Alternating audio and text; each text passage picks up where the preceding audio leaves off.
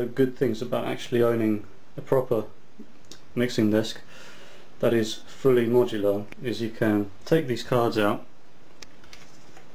whenever need be and actually work on them individually, and of course you can always compare a faulty one to a working module.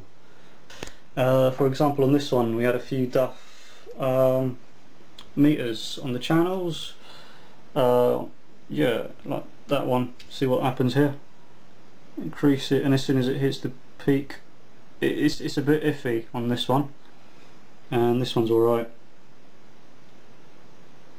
But all this is basically, what it's caused by is these bastards, these TL072s sometimes get into a locked state. So some of them, the VU didn't work at all, but the peak light did, and on some of them it just shits out when it gets to peak, and it's basically this dual op amp, this 072, that's the problem. So yeah, and that is the joy of having this card here. I can just take it downstairs, work on it. I've put IC holders for the 072 chip here for the VU meter, and should anything go wrong further down the line I can just swap it out.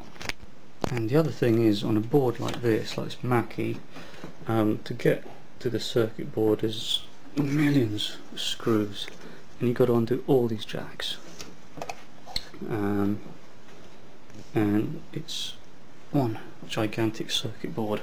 And the disadvantage with one big circuit board is it can sag.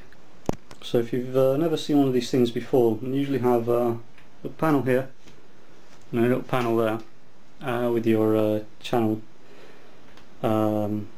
numbers, and usually scribble on whatever it is. So you take those off, and under here you've got screws, one screw at the top and a screw at the bottom there, and around the back we got, again, two sets of screws on the bottom there and on the top. Unscrew that, and then you can take whatever channel you want to pop out or swap, and that's it. That's all you need to do on these modular mixers. And you have different kinds of channels depending on the desk. This has got the theatre inputs, and the theatre inputs have better VU inputs over here, and the EQ is different on the theatre inputs on the K3, where each band is sweepable. On the regular input you only have a sweep mid, I think.